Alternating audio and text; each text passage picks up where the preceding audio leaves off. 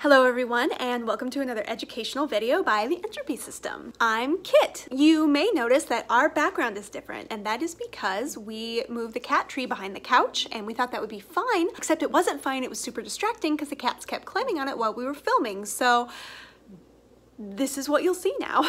Today I am going to talk about memories and containment. So memory is a really big deal when it comes to DID, not just because of like past repressed memories, but also memory day to day. So managing memory and all the complications that come with that with this disorder is really a team effort. So before I get into it, let me remind you of our team. In the inner world, the two that kind of run the show from behind the scenes are Jonathan, our memory holder, and Jacob, our gatekeeper. If you're curious as to what those mean, check out my video where I talk about alter jobs and titles. I explain it all there. Then we have the littles, Karen, who is 5, me is 6, Josh is an age slider who can be anywhere between 3 and 10. There's the two fairies, Mistletoe and myself. There's Daniel, our newcomer Lido, and of course, Win. Our whole life is basically one giant puzzle. Each of us only gets a certain amount of pieces of that puzzle, and that's what shapes our individual personalities, our likes, our dislikes, our fears, our hopes, all of that. But because we only have those bits and pieces, that can make things really confusing sometimes. Like, let's say one alter has only really good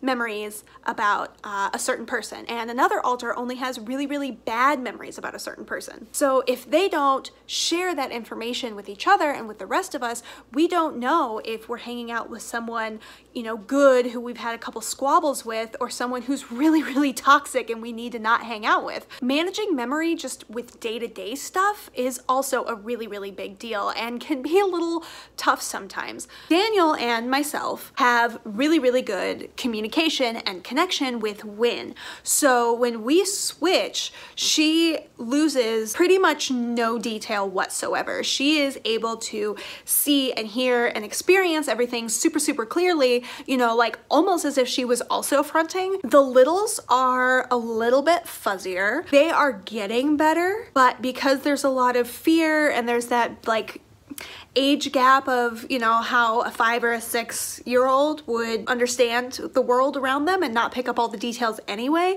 When Jacob fronts, Win has almost no recollection. She is not able to pull up the sense of time. And this is even during like controlled switches. Even though she knows the switch happened, Jacob has to tell her later, hey, this is what I did, this is who I talked to, this is what happened. When it comes to past memories, we look to Jonathan to help us out the most. He is, like I said, our memory holder. And so what he does is he takes all of our past memories, especially our trauma memories, and puts them into little color-coded balls for each of us and puts them in a chest that he keeps privately. And someone in the comments at one point was saying that, oh, that's just like Inside Out, and it kind of is, but you know, not on purpose. When we do trauma work, we only ever do this with our therapist, so a mental health professional, because trauma work is kind of a big deal and not really something that anyone should, you know, brave alone. So when we're doing trauma work, we have sort of a system set up. So whichever little is sharing their memory, Jonathan will sit them on his lap and have the little colored memory ball and feed them that memory just a little bit at a time. And they will relay what they are remembering to Win.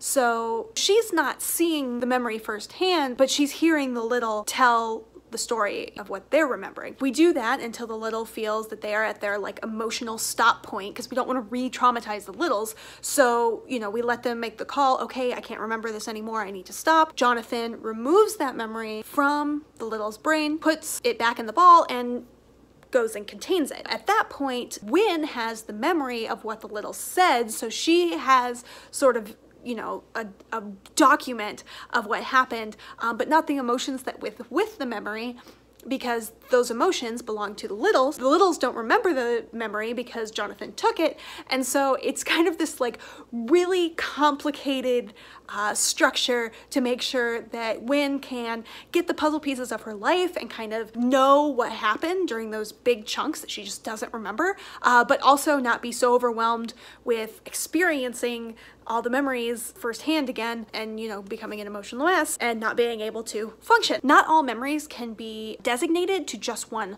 altered though. Some memories were so big that it just sort of went to everyone. It was just out there in the mind and it attached to, you know, whoever. There was one memory that me was relaying to a therapist, and it was from a time when Wynn was 3 years old. Now, me wasn't born until Wynn was 6. That's why me is 6. So we were really confused as to why me had access to this memory from when Wynn was 3. And the therapist told us that memory is just a really odd thing, and sometimes memory just goes out. It's not always something that can be designated and assigned to certain things. You know, memory is nuts. And so we just have to deal with that too. And Jonathan does his best to contain those when they pop up, when he finds them. Obviously he's not perfect, and you know, some of those still slip through, but he's getting a lot better, and we're getting a lot better at seeing them coming and being like, hey, we are not in a place where we can delve into this super emotional thing. Jonathan, will you help us out? Lastly, I want to get into containment. So Jonathan, as I explained, keeps the memory balls in a chest where only he can find it, only he can access it.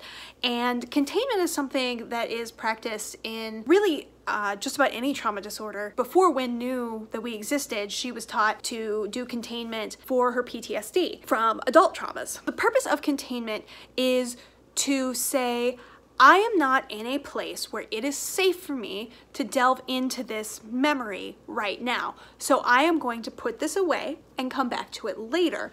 It is not just burying something and never facing it and hoping that you don't have to ever look at it again. Because if you stuff that stuff down and you don't come back to it and you don't address it and process it in a healthy way, it's gonna eat away at you. Like, it's gonna destroy you. You know, it's just like if you had this like nasty bag of trash and you just put it in the closet, you know, that smell is gonna seep out. You're gonna start getting rot and attracting, you know, rodents and bugs and like all sorts of mess. Like, it's basically the same thing. So containment is for the purpose of not now but later, not now and not ever. There is a downside to containment though. Jonathan has the memories, but you can't take away the emotions associated with the memories. Those stick no matter what. And so one of us might get triggered by something. We all have different triggers, and triggers affect us all differently, but one of us might get triggered by something and we don't know why it triggered us. And Jonathan's like, I can't tell you because it's not an okay time for that. So we have to do coping skills and stuff, but we don't know why we're doing the coping skills and stuff. And so that gets frustrating. And obviously we don't, you know, we're not perfect at this. Memories slip through. Nightmares is where it gets us the easiest. We'll wake up and we'll be like, oh great, that memory, thanks. But you know, we've had a lot of practice over the past year and we've gotten pretty decent at it. I hope that helps you understand how memory works in the DID system. Please like, comment, and subscribe. We have new content every week, sometimes multiple times a week if we have time. Also hit us up on social media. We have Twitter, Tumblr, and Spotify. We made playlists for you all, so we have that now. Check it out, and I hope you all have a super, super great day. Mwah! Bye!